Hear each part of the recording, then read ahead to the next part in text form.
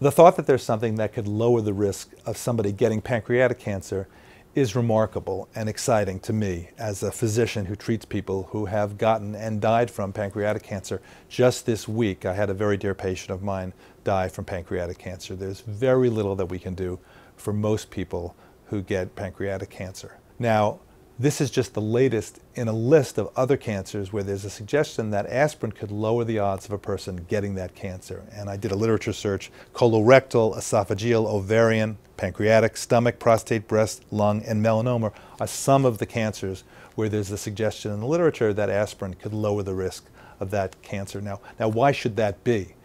Well, if you look at the pathway that aspirin interrupts the inflammatory pathway in the body. That's why if you bang your knee and it's sore and it's inflamed, it can help. Well, it turns out that those same pathways look like they're part of the pathways that can lead to cancer.